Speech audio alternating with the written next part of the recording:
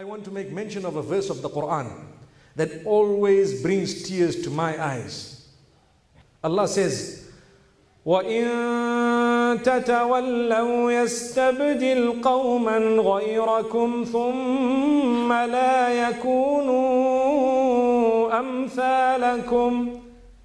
If you turn away, we will replace you with others who will not be like you. Clear verse. So Allah is telling us, Ya ayyuhan nasu antumul fuqara'u ila Allah. Wallahu huwal ghaniyyul hamid. O people, you are the ones who are in desperate need of Allah. Allah is independent. He doesn't need you at all. So if you do not want to obey Allah's instruction, He will replace you with others who will obey His instructions. And then who would have lost out? You, no one else. This is the message to us.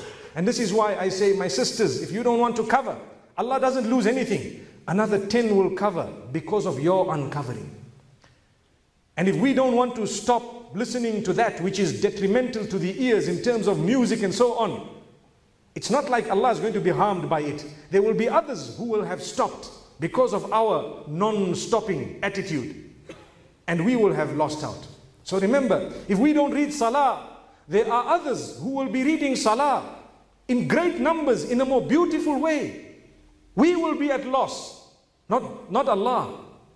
Others would have gained. So don't miss the boat. We call ourselves Muslims. A Muslim is one who surrenders. Why should we not surrender then? When we call ourselves surrenderers to the law of Allah subhanahu wa ta'ala. May Allah make us steadfast. May He make us from those who realize and understand. Look at this. The people of Mecca were replaced by the people of Medina Munawwara. May Allah subhanahu wa ta'ala grant us goodness, and may He grant us a lesson.